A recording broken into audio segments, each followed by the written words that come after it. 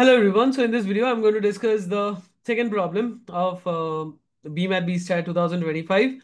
And yesterday the exam was held, and today I'm posting the solution. Yesterday I did not get time, and as I'm solving the problems, I'm posting the solutions as well. So I've already posted the first solution, and now solve the second one. So second one, the the idea is very simple. We have to simplify the thing, and we have to show that one of the angle is a right angle triangle. So it's all about simplifying with the help of trigonometric formulas. So and also taking the advantage that A, B, and C are the angles of a right angle are the angles of a triangle. So uh, so the thing is that there are this can be solved using several methods, and several means like you can simplify it in several ways. Okay, uh, so I would again my method. I am not saying it's the best one, but again one of my colleague at ISA Kolkata, so Rakesh Kumar, so he has solved it using a he has simplified it using a better method than mine. But anyways, I would also like to post or present my solution. So yeah, let's get started. So my idea is that to proceed, my idea is that like in any triangle, at most we can have one angle to be a right angle triangle.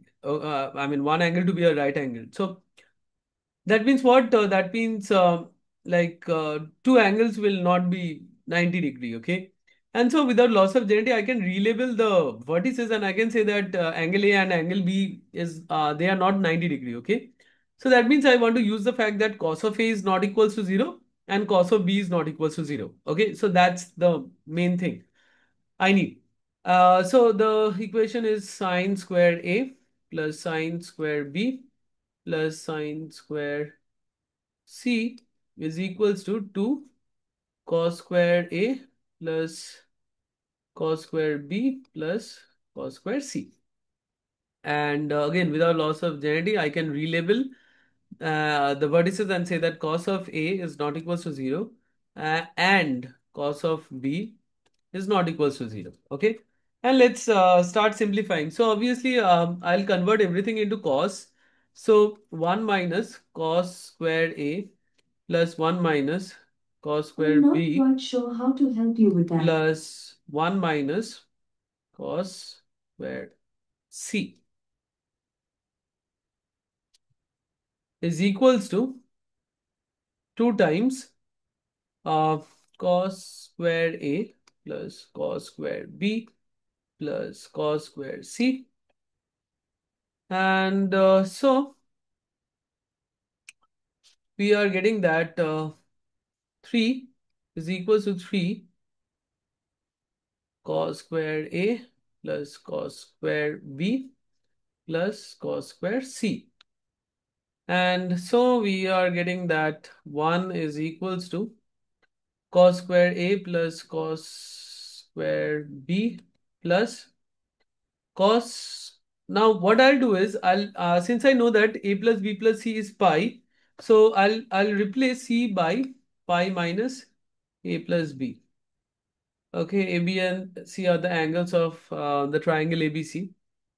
So this is the thing, and so we are getting 1 is equals to cos square A plus cos square B plus minus cos of A plus B whole square.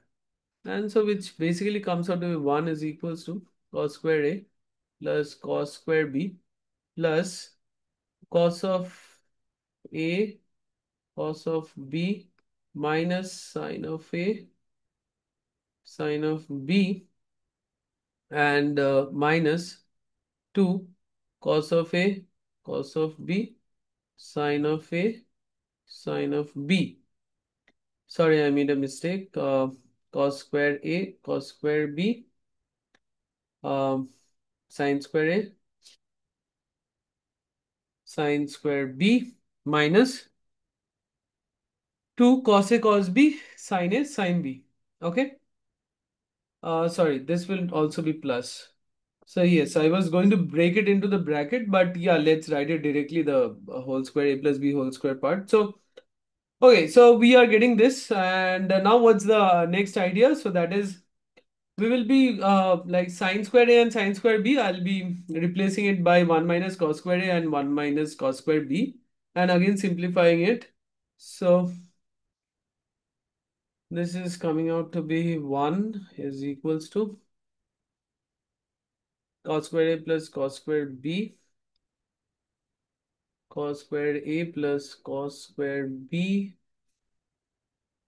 plus cos square a cos square b plus cos square a cos square b plus 1 minus cos square a, 1 minus cos square b minus 2 cos of a cos of b sine of a sine of b. Okay. And now if I simplify, so 1 is equals to cos square a plus cos square b plus cos square a cos square b plus 1 plus cos square a cos square b minus cos square a minus cos square b, 1 plus this, yeah, and then minus 2 cos a cos b sine a sine b, and yeah, so let's cancel out 1 on both the sides, and this also gets cancelled out. So we have basically 2 cos of a cos of b sine of a sine of b is equals to cos of cos square. So yeah, so this 2, so 2 times cos square a cos square b, and now 2 gets cancelled out. And now this is where we are like using what we assume, that is cos of a and cos of b is not equals to 0. So we can now cancel cos of a into cos of b because their product is not equals to 0. So we get sine of a into sine of b is equals to cos of a into cos of b. Okay, so we should write since cos of a cos of b is not equals to 0, right? So far so good. And then what? We have simplified it to a very, very simple term. And now what? Like, I mean, if you take, let's say, cos of a cos of b minus sine of a sine of b, what do you get? Cos of a plus b. So this is nothing but implying that cos of a plus b is equal to 0. So again, now right from here, right away, if you conclude that a plus b is like pi by 2, so again, you have to give some logic because cos of some angle is 0, then it might not be pi by 2 only. So there are several values. So from here, we can say that cos of that is cos of a plus, sorry, a plus b. So that means a plus b is pi by 2 plus what? Pi into n, where n is not natural, like n is n integer. Okay. Now, yes, like now we have to somehow show that that is like so since we have according to our hypothesis we have taken that a and b are not right angles, so our main motive is like to show that angle c is 90. So yeah, let's continue to the next page. So then what do we know? That pi is equals to a plus b plus c. And so that is you know that I mean if we place the value of that is a plus b to be pi by 2 plus pi n, so what are we getting? That is we are getting that is pi by 2 plus pi times n plus c. And so from here we get that c is equals to pi by 2 plus pi into n. Correct? And now we know that whatever is C is the angle of a triangle. So we know that C is greater than 0. Okay, so from this condition, what do we get? that is pi by 2 minus pi n should be greater than 0. And so, again, what you get is like n should be less than half. And again, that is we are using the other condition of that is angle C. That is, I know that any angle of a triangle is less than pi. So using this condition, we get that pi by 2 minus pi n is less than pi. And so from here, what do you get? That is pi by 2. So pi by 2. So yeah, so you get n is greater than half. Okay.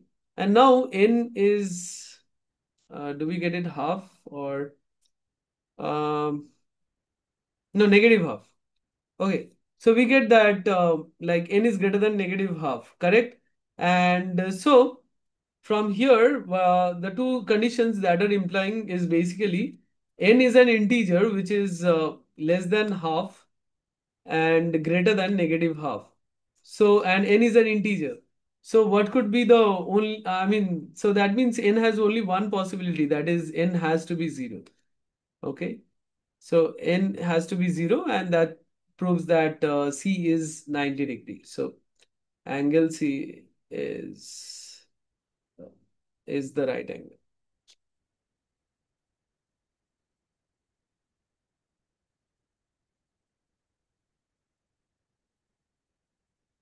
Okay, so I hope I haven't made it too complex again. So yeah, so this is question two, and so we are done with question one and question two.